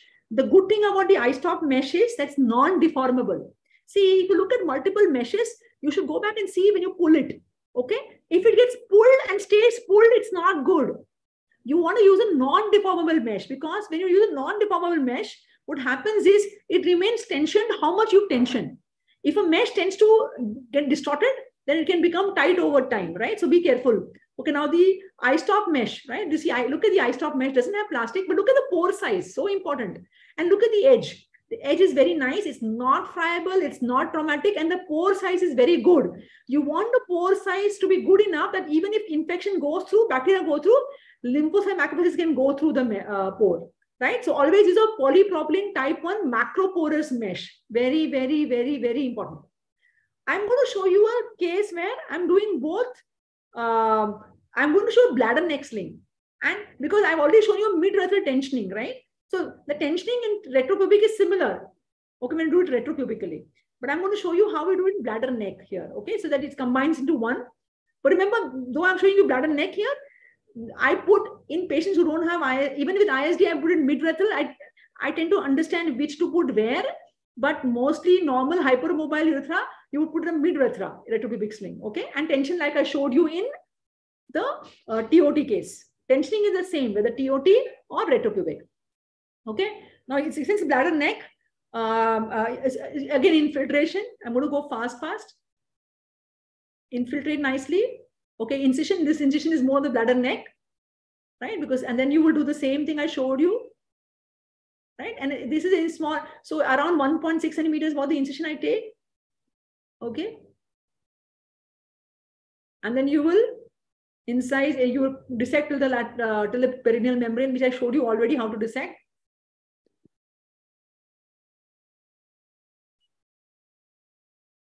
Okay, it's all the way till the perineal membrane. Okay, we normally take 1.6, and then in bladder neck slings, there's a tendency to, there's a technique of, I mean, earlier there was by convention, you put a stitches bladder neck, right? But you don't need to.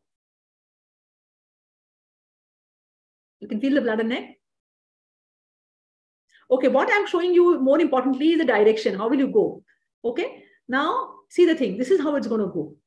Okay, now you can, I don't have time. There are multiple techniques, but you understand this particular technique. You're going to put your finger in the incision and go with, go in this towards same side shoulder. And once you cross the perineal membrane, drop it. Okay. And you'll come out through marking 2 cm lateral to the midline, 2 finger lateral to midline. Okay. Just at the level where the pubic bone ends. Okay. So basically, this is going to be 2 finger lateral to the midline, just above the pubic bone. Okay. And once you do that, you're going to do scopy. Why are you going to do scopy? Because you want to be sure you have not perforated.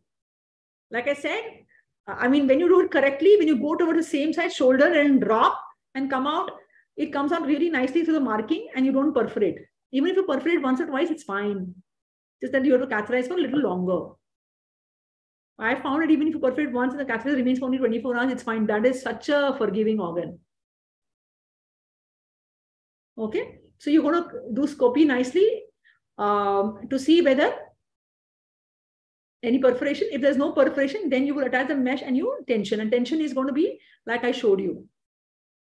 I'm going to rush to the TB because there's another technique of doing retropubic also. Some other time I will teach you that. But for now, this is okay.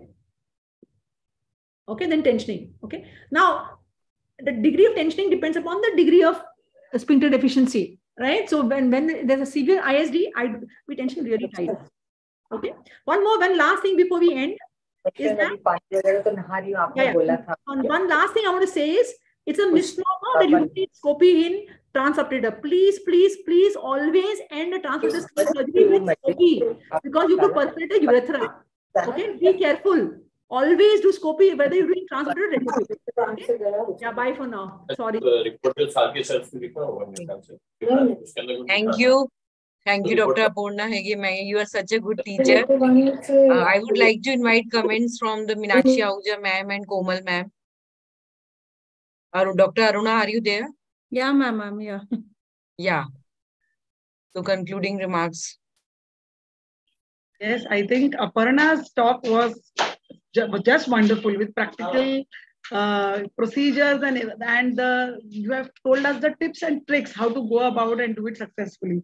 So it was lovely, Aparna. Thank you so much. You are the master in the field, and whenever you talk, we know it is the right way to do.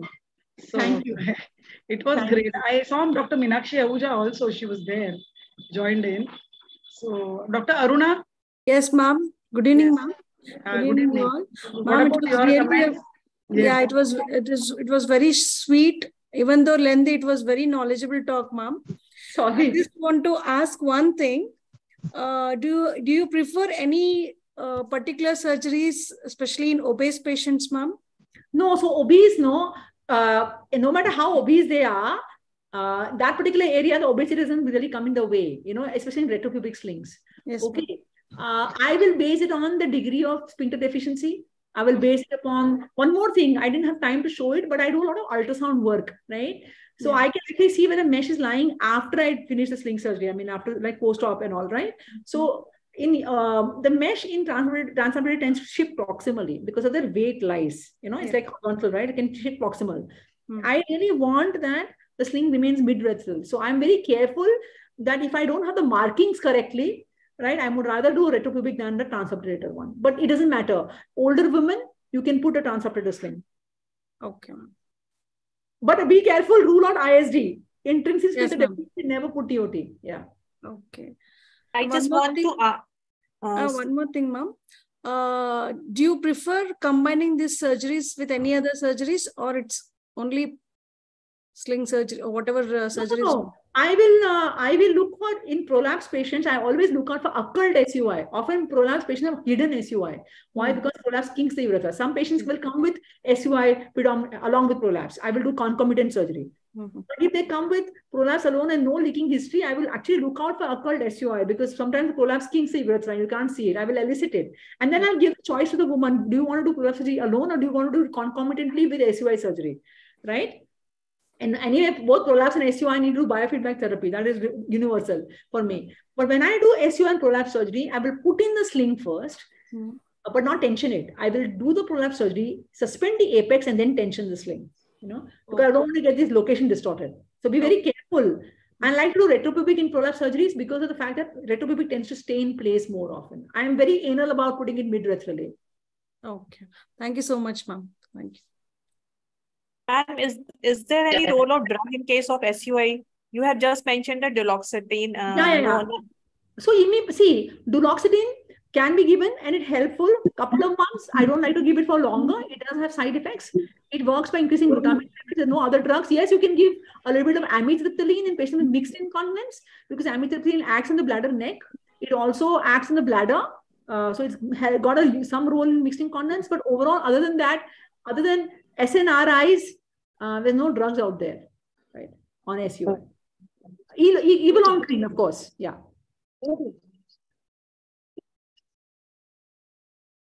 Okay, thank you, madam. So it was a very, very informative lecture. So we now move on to the next session. And Dr. Komal Chavan is going to speak on urinary tract infections in pregnancy. So we have Dr. Anupam Gupta. He is the past Vice President of FOXI and he is also currently the President of ISOPARB of Agra. Welcome, sir. Next, we have Dr. Anita Sabharwal, madam, with us. She is the recipient of FOXI Champion, Wonder FOXI and Dhira Award. And she is the President of South Gynecologist Forum of Delhi. And she was also the chairperson of ISCCP Public Awareness Committee and past chairperson Adolescent Health Committee and executive of NARCHI. So we have so much esteemed teachers with us. Welcome, Dr. Anita Sabharwal, madam. We have P. Pallavi with us. She is professor and head, Mahatma Gandhi Medical College and Research Institute, Sri Balaji Vidyapeeth, Pondicherry. And she is a great teacher. So welcome, Dr. P. Pallavi. She is also a research fellow. So I invite Anita Sabharwal, madam, to kindly introduce Dr. Komal, madam, for her talk. Thank you, Dr. Ruchika, for the wonderful introduction. And especially now you've given me the very fine duty to introduce Dr. Komal Niranjan Chavan, because I know her so well, you know. I initially knew them from our Facebook. I knew her husband first, and then she's such a wonderful person she is. And, you know, actions speak louder than words, because gaining knowledge is first step to wisdom, but sharing knowledge is the first step to humanity.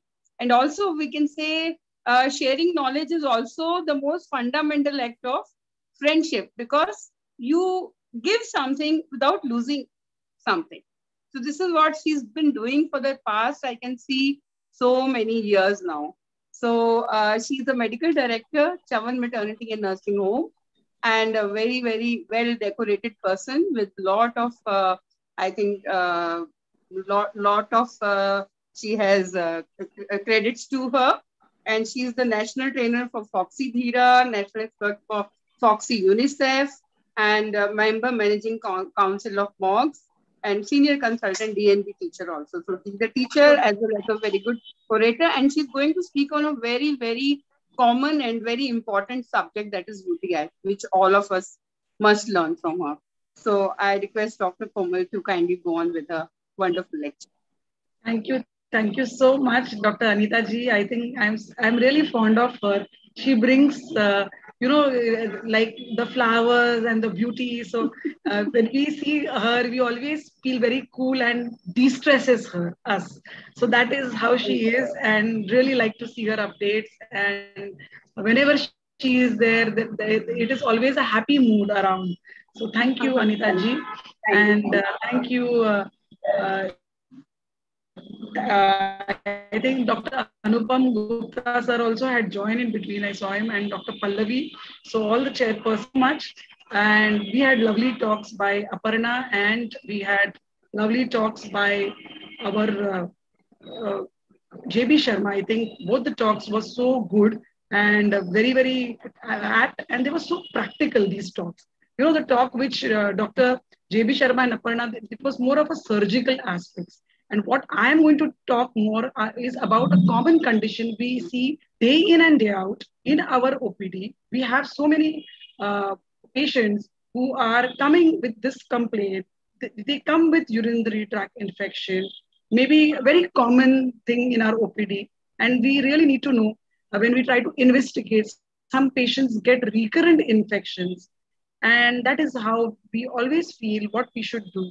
So I felt the episode of urogynecology will not end if we don't complete the management of UTI, though being very common but very practical. And that was the idea of introducing this short talk. And thank you for your kind introduction. I'll go with the quote, the secret of getting ahead is getting started. And with that, we start with our today's topic about the UTI. And what are the factors which affect? These are what we are going to talk, the socioeconomic burden, the prevalence, what is infection, colonization, contamination, what is uncomplicated, what is complicated, what is persistent and recurrent UTI, asymptomatic bacteria, whether to treat, what to do, imaging, and reference. So this is the purview of today's talk. And UTI, as we all know, it is a microbial pathogen within the urinary tract, whether it is urethra, bladder, or kidney. And most common UTI, the infection is bladder. So it is a cystitis, wherein we see a frequency, urgency, dysuria, hematuria, and suprapubic pain. Usually an ascending variety of infection, what we see in our female patients because of from the infection from perianal and perivaginal region. And we always say that urinary tract infections are more common in women than in male. Shorter urethra opens near to vagina. Pregnancy is a condition which reduces the immunity. Chances of UTI in pregnancy are high. There is easy contamination, which we spoke, and the hormonal changes seen at time cycle. So definitely we have an increased load of UTI cases than the male patients which come to the OPD. So most common is infection, almost 50 to 60% will experience this infection. And it becomes recurrent if there are 2 episodes in 6 months or more than 3 in the past 12 months. So this is very, very important to know whether it is recurrent or no. So asymptomatic infection is when a bacteria or fungus strain can be isolated in appropriate quantity, but the patient may be not having any symptom about UTI. So such cases, if it is there normally, it is not actually required to treat them aggressively, where we need to asymptomatic bacteriuria. Why? Because if left untreated, it may progress to lower urinary tract, can reach the kidneys, cause pyelonephritis, and affect the pregnant mother, and the pregnancy can get complicated. There can be higher incidence even of low birth weight. So everything in the pregnancy, there can be fever, and this is going to further complicate, and a morbidity in the pregnancy will increase. So definitely we need to look for the signs in a UTI. They are the fever, more than 100, increased frequency, urination, dysuria, suprapubic pain, which we said, and pyuria. And the classical test which we do is a microscopy to know, but a culture and a sensitivity is really, really required. The midstream urine sample needs to be taken in a container, sent for culture, and if culture is positive, then do a sensitivity test. And believe me, we need to insist on a patient that they collect the midstream sample without contaminating the vagina, the surrounding skin, because that is going to introduce and get a contaminated sample. So actually, when do you do culture? Because you feel that a patient is immunocompromised or pregnancy, if there is a UTI, get a culture done. Recent exposure to antibiotics, we have already given antibiotics, patient has not got benefited. Recurrent infection, advanced age, or there is a catheterization or any instrumentation. Definitely don't just empirically do a culture and treat culture specific. So on culture, what we see, if you see more than 1,000 colony forming unit, it is usually goes in favor of cystitis. 10,000 it goes in pyelonephritis. And when we see more than 1 lakh, it is an asymptomatic bacteriuria. So this is how we will see, and I try to isolate and culture the bacteria which is there. So we need to, when we're trying to report the urine sample, we need to be familiar with these terms, contamination. That is, the organisms are introduced while collecting urine. So this is not, it's a contaminated sample. So you discard it and ask for a fresh sample. Here there are no health concerns. Then comes colonization. Organisms are present in the urine, but are causing no illness or symptom. It is kind of an asymptomatic infection. So here we need to just observe the patient. But infection is a combination of pathogens within the urinary symptoms with symptoms and inflammatory response. So this infection requires treatment. Then coming to the uncomplicated and complicated variety. Uncomplicated is a healthy patient. Anatomically, no problem. Functionally, no problem. Everything. So this is a healthy patient.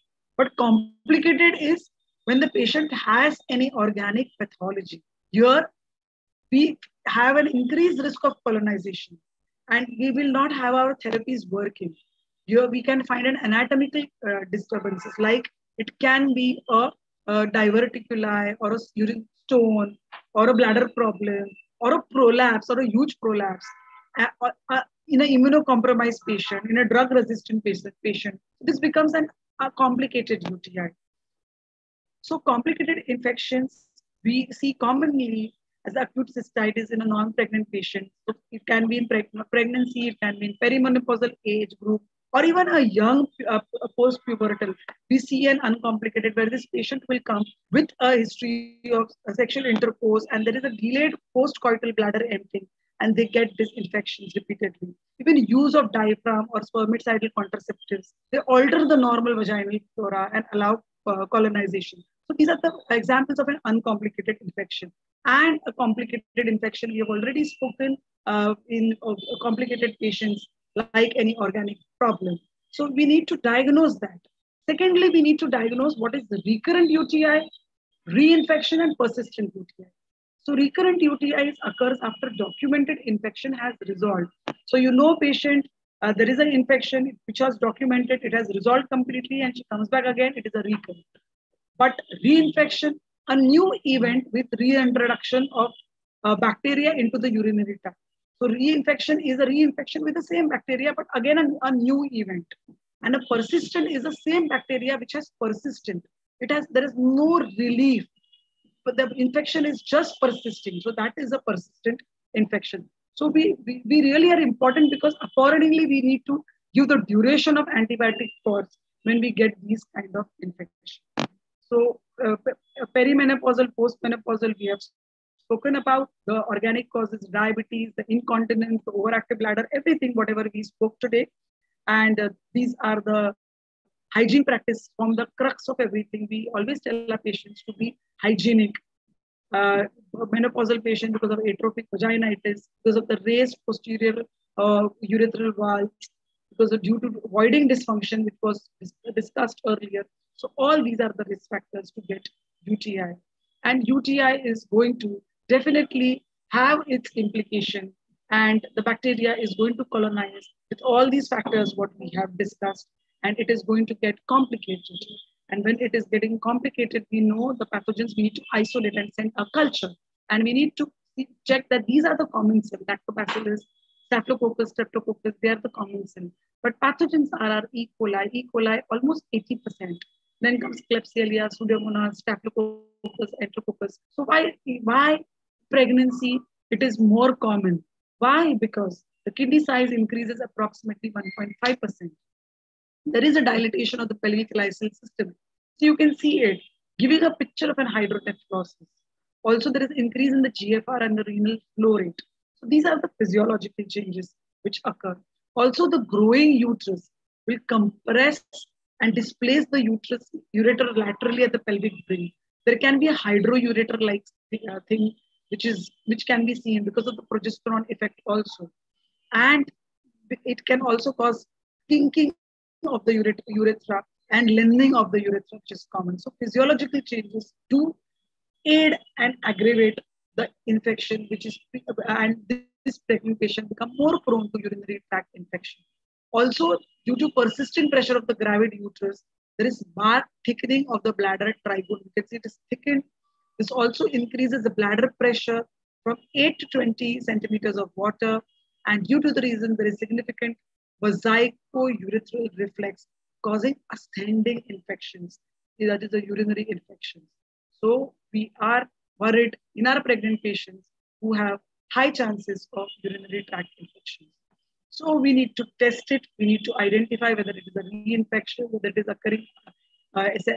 occurring again and again in pregnancy. Each episode needs to be treated separately. We need to give antibiotics to this patient, and we need to check whether it is getting recurrent or not. And if recurrent, definitely the patients who are non-pregnant can receive a prophylaxis for 6 to 12 months. Nitrofluoride is a best drug which can be given to these patients. So when when there is a persistent infection, failure to completely eradicate, we need to really go and check if there is added anatomical cause, because we don't want to prolong the therapy, because you cannot keep giving antibiotics, but you need to then re-inspect, examine the patient and find out why our antibiotics are not acting. So when we talk about the 80% E. coli, we need to check the vaginal flora also, restore the flora, hydrate the patient, and prevent reinfection. So when we talk about reinfection or a recurrent infection, that after 2 weeks, we really need to repeat a culture and verify whether the infection has gone completely or not. If the infection has gone completely, then we know that this UTI is treated, and again, if it comes back, it becomes a recurrent UTI. So why is the E. coli very common in intestine, and why it is always causes this complicated variety of UTI? The answer lies in biofilm. Biofilm, this is the E. coli forms a biofilm, a slimy layer on the bladder surface, which increases its adhesiveness and offer resistance to antibiotic penetration. And this makes the antibiotic action very, very weak. So this, how the biofilm formation is the cause for having recurrent UTI in such patients. And when we know these biofilms are there, patients also can have an interstitial cystitis, bladder pain syndrome, and the infection can remain for a longer time, even if the cultures become negative. So it is like a persistent infection which remains, and you may not get a positive culture also, but patient may be symptomatic within this condition. So the therapies, we know hydration, we tell our patients to drink a lot of water. We need to relieve the urinary tract obstruction at whatever level it is.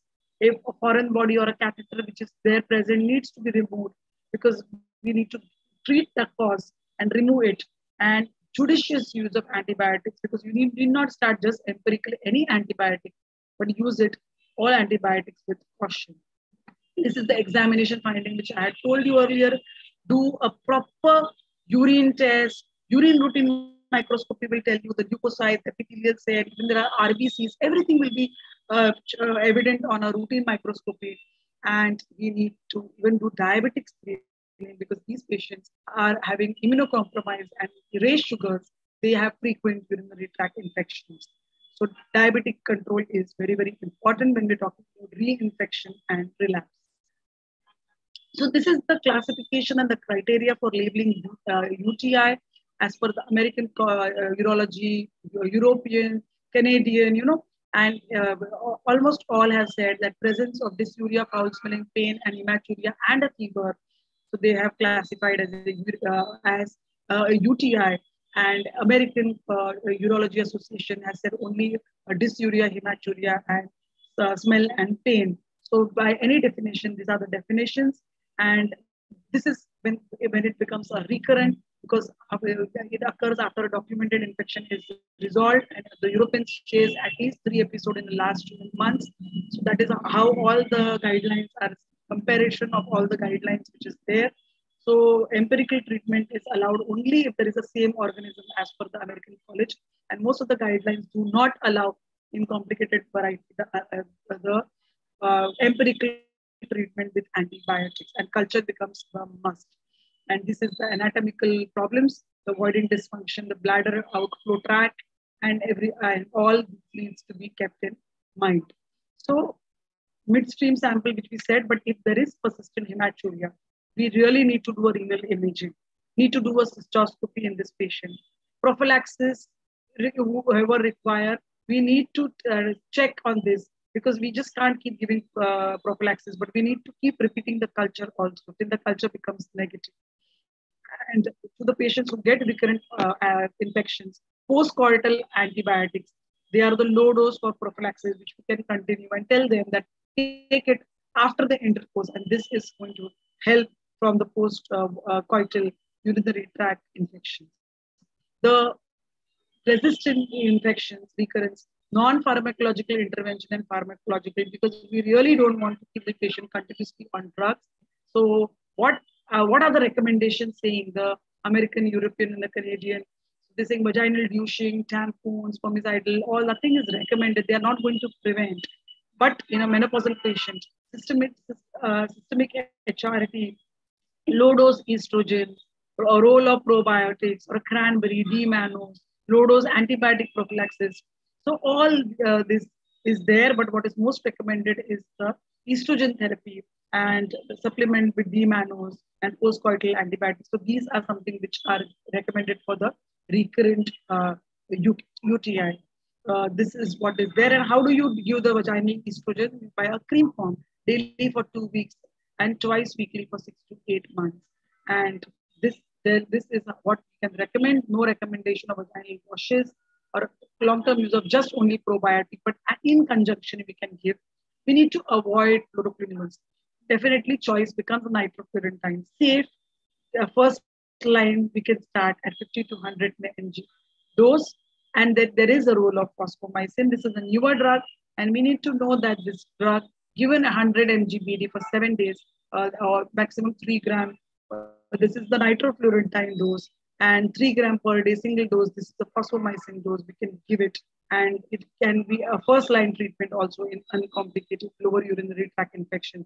Avoid beta-lactamines and quinolones. So that is the message which all guidelines, even the European, the Infectious Disease Society of America, the European Society of Clinical Microbiology, Urological Association, all are in favor of not giving empirical antibiotics, but giving culture specific, and fosfomycin can be given the 3 gram oral sachet. It should be taken on an empty stomach 2 to 3 hours before or 2 to 3 hours after meals, preferably at bedtime and after emptying the bladder. You need to keep the concentration in the bladder and not to void immediately. So empty the bladder, then give the sachet, and we need to make the preparation in 200 ml of water and drink it immediately. And this is which is the treatment, a newer treatment for recurrent urinary tract infection, and also can be given for uncomplicated variety also.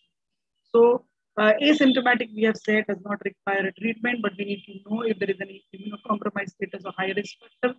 But prophylaxis, you need to give all women with pre-pregnancy history of UTI, persistent symptomatic or asymptomatic bacteriuria after 2 courses of antibiotics. Then, sorry, I am going. 2 courses of antibiotics, and even after 1 UTI, if other risk factors are there, like diabetes, or the patient is having an immunocompromised status, and we can give prophylaxis post-coital. So use nitrofluorantine, fosfomycin, or cefalexin only if indicated, and we need to categorize the urinary tract infection in short from pregnant and a non-pregnant state. But in a non-pregnant state, we need to find out whether the patient is postmenopausal or perimenopausal. So premenopausal, you need to find out whether there are structural abnormalities or no. If there are structural abnormalities, treat them. And if there is postmenopausal, you can give vaginal estrogens. Yeah, we need to give low dose prophylaxis. Non-pharmacological measures like starting postcoital antibiotics, imaging if there is a urethral valve defect or you suspect any compression or anything, these patients should resort to imaging. So this is in short how we can go about systematically treating an urinary tract in pregnancy and out of pregnancy. And I'll end with a quote: whatever the mind of the man can conceive and believe, it can achieve. This is by Napoleon Hill. And at the end, just a humble request to vote and support me for the post of Vice President of FOXI from the West Zone. I'm your candidate. I want to work along with you and with you, and together we can work for FOXI. And that is my goal and my vision. And with that, I end my talk and thank you all for your patient hearing. So thank you, Komal ma'am. So our blessings and wishes are with you. You will surely come up with flying colors. The result will come. Thank you. Thanks, so your talk. Yeah, your talk was also informative, very. So I would like to invite Dr. P. Pallavi madam, to please give the concluding remarks.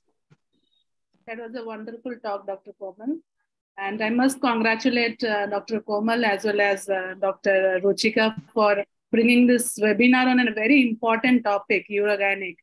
Often my students, when they pass out from the post-graduation, they ask me, Madam, in which field I should do my fellowship? So they give me only 3 options. They ask whether infertility, ultrasound, or endoscopy. I always tell them the other 2 options. You should go for either urogynec or surgical oncology. So we need to increase our expertise in this field. So I request Dr. Komal, as she's an active member of FOXI, to think about bringing this urogynec training courses under the ambit of FOXI, because I see only endoscopy and infertility and ultrasound under the FOXI training courses. So if we can put this course also, I think there will be a lot of new young upcoming physicians who can be trained in this field. And we have seen all the speakers and how we can make a great difference by treating these women who are suffering from all these different problems of SUI. So that was a wonderful talk. I have just one question, Madam. What is the role? Is there any role of vaccines for prevention of this recurrent UTI? Vaccines? No, I have not heard of any vaccines per se. So much literature I have gone through, but there is no role of any vaccines. Which vaccines are you talking about? No, there are some literature of upcoming vaccines which are available in the Western world, but I am not sure whether it has come to our country as of now. Yeah. So another thing, I just wanted to know what the regimen you have told for the starting the empirical treatment.